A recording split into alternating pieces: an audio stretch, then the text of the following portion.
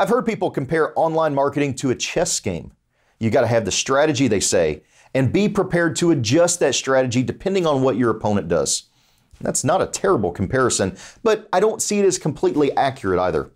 Chess has rigid rules that dictate how a piece can move and how far. Another rule requires that a player must protect the king or resign the game. The dental marketing game doesn't have rigid rules. You get to make your own. If you're losing at your own game, don't continue to play by the same rules that aren't working for you. In just a minute, I want to tell you how to stop the madness of doing what doesn't work and help you get the patients that you want and need.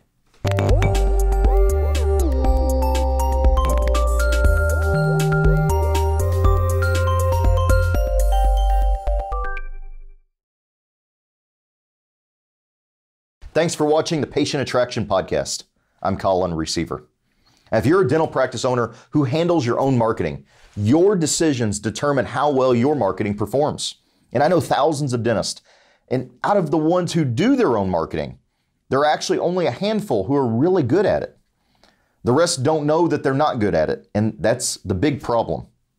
Now, it's not that those doctors don't get new patients. They do, but they spend far much more money than they would really have to.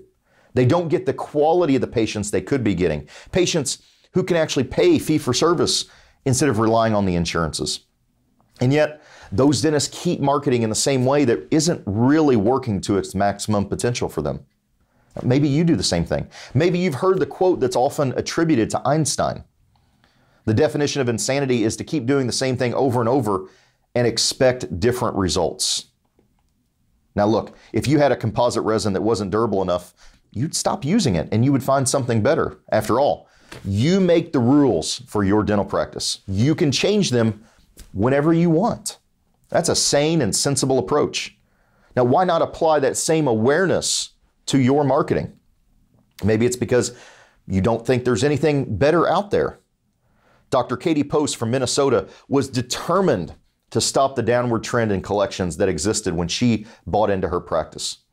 She contacted SmartBox, and time has validated her decision in spades. She said, quote, SmartBox has been very instrumental in our growth of our practice, going from 250 to 300 and to 350 new patients per month, contributing ideas, marketing techniques, helping us evaluate the effectiveness of how much money I'm spending and where I should spend that money to make it the most effective.